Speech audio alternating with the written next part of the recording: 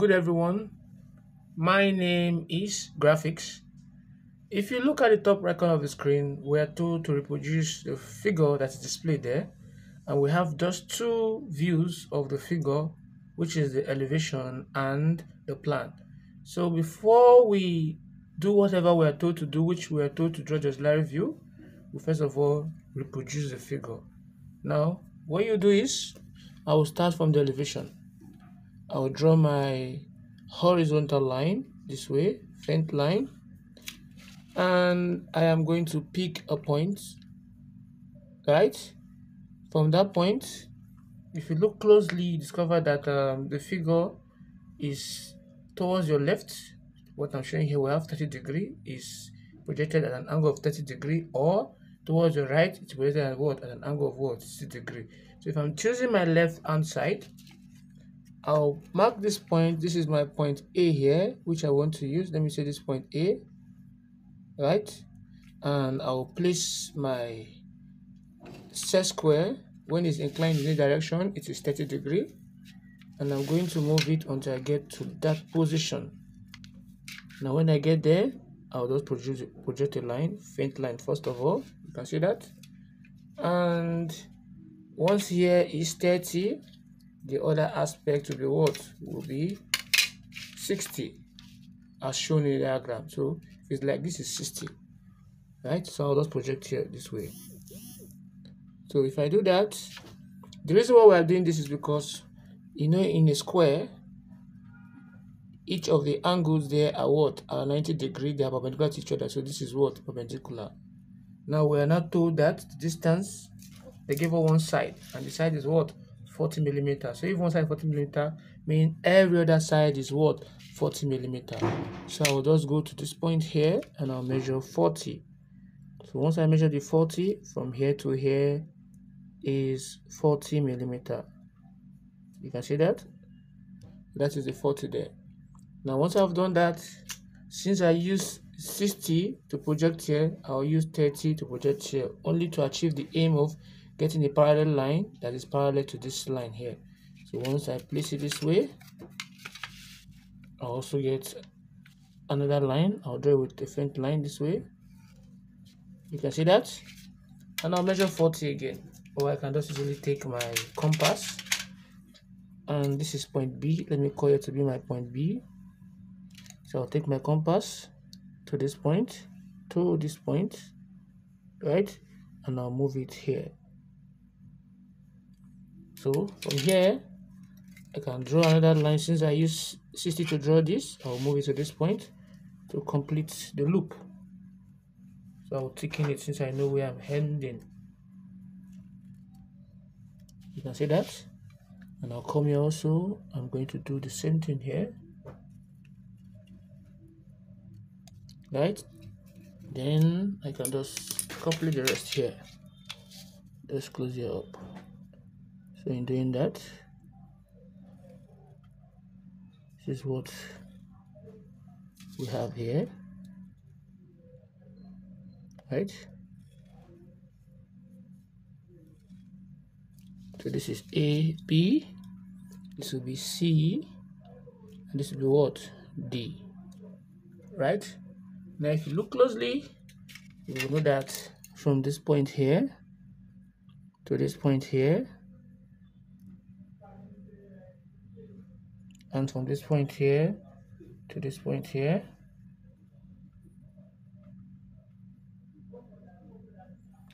here to here, and from here to here, it's giving us, this is 60 degree, and this is what? 30 degree, right? So if I do that,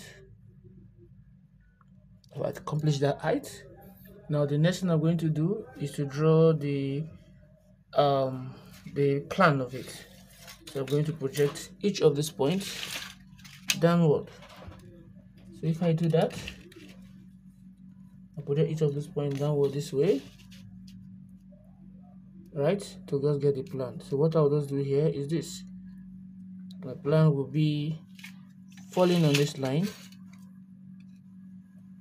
Let me zoom on this line. right? So if you look at this from this point, if I trace it to this point, this is one point here. From this point also, if I trace it to here, this is another point here. So it means that I am going to thicken all this point here. I'll thicken it from here straight down to this point. You can see that. And also the height also. I can just draw a vertical line this way. Since one of the sides is 40, mean every other side is what is 40. So I'll just measure the 40 from here. And I'll come here and I'll replicate it here also. Right? So I'm going to thicken this aspect here. Right? And I'll come here also. Just take this down a little bit. Then I'll thicken this point here.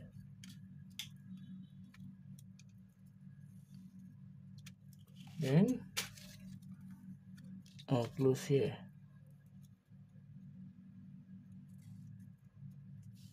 You can see that it doesn't end there. If you look closely, you see that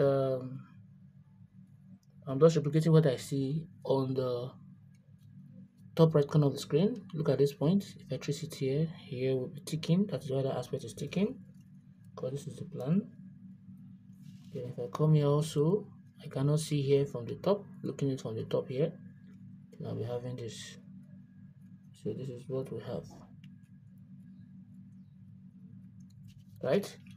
So this is, so from here, I can easily call this point here, and call this point here.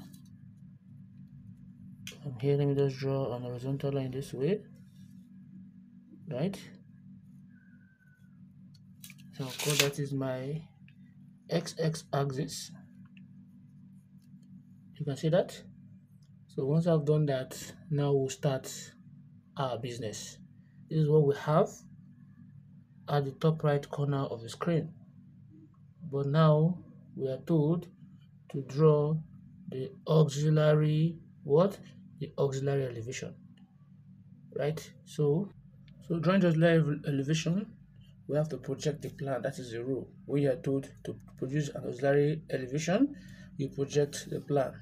We are told to produce an auxiliary plan, you project the elevation. So this is the plan, this is the elevation, and this is what? This is the plan, right? So let's move forward and see how that goes. Now the good news here is this. We can be given an axis of maybe 30. If you're given an axis of 30, it means you must project with what? With 50, with 60. If you're given 45 as the axis that you want to reflect your image on, you must project with what? 45. We're given 60 degree, right? So I can just easily take this way, and I'll just project it like this, right? This way.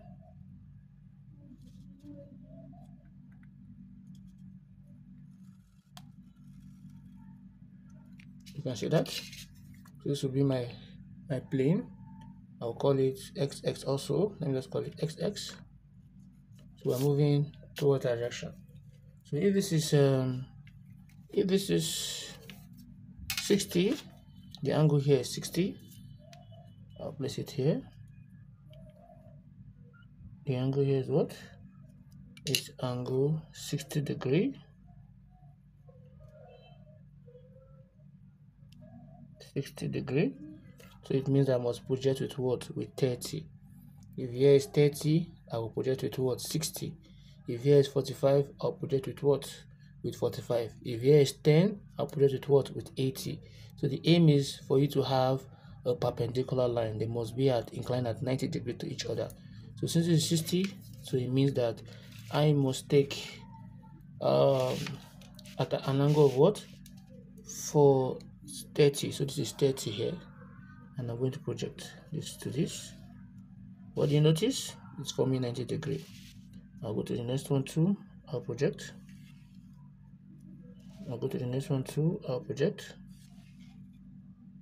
I'll go to the next one too, I'll project.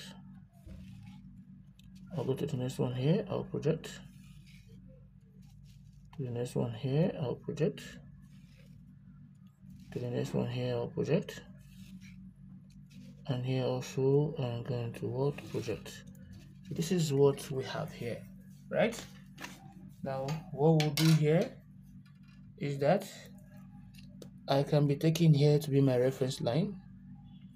So to help myself, to make this easier for myself, we know all these points are gotten from here. They are all on the same line.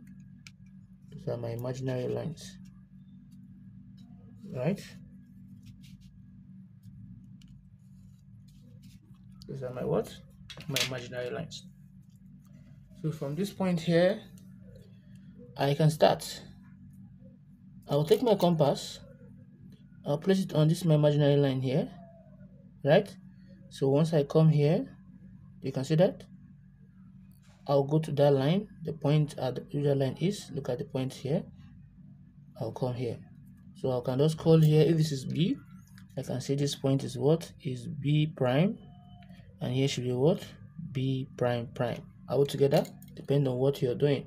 So if I take my line from line XX to B prime, to B here, I'll go to B prime, I'll trace it and come at this point. Then I'll mark here. So that will be my point what? My point B, right? Prime. Then I'll still come with the same measurement here. From here I got this. And from the same measurement, I'll come here, I'll trace to this point. I'll mark here also. I'll have here what? My B prime prime. So what do you notice? They are connected. So I can just use my meter rule with my faint line first of all, and I'll just join those two lines first. Since from here to here is connected, right? Now the same thing, I'll go to this point. You see this point here is on this line, so automatically it will be on this line. So at this point, I'll trace it to here. I'll call here, if here is A, I'll call it to be what? My A prime. And I'll call it to be what? My A prime prime. So once I come here, I'll trace it and I discover that since the A is on this point, this line, the A prime will also be on this line. So my A prime is on this position here, A prime. Now the same thing, my B prime, I'll come to my B prime also. My B prime is also, as in my A prime is also, A prime prime is also on this line here. So here also is my A prime prime. So it's already connected together, right? Now, what do you notice? My A prime prime is connected to what? B prime prime, right? So I'll take my meter rule and I'm going to connect my A prime prime and what? And B prime prime, like this. So A prime prime with faint line is connected to B prime prime, just like you can see there. A prime prime to B prime prime and A prime to B prime. So I'll connect these two. You can see that is one. I'm using faint line first of all. So the same thing, I'll go to the next point. This is D, so I'll call here to be my D prime, and I'll call it to be what? My D prime prime, right? So with the help of my compass, I'll place it at this point. I'll go to D, you can see that, and I'll move on the line of D prime here, and I'll come here, place it here, and I'll mark. So I'll call that point my D prime, right? So this point here is my what? My D prime. With the same measurement, I'll trace it on my D prime prime. I'll come on that line, place it here. I'll mark here. I'll call it what? My D prime prime, right? What do you notice? B prime prime is connected to D prime prime. Similarly, A prime prime is also connected to D prime prime. So all the prime prime are connected to each other.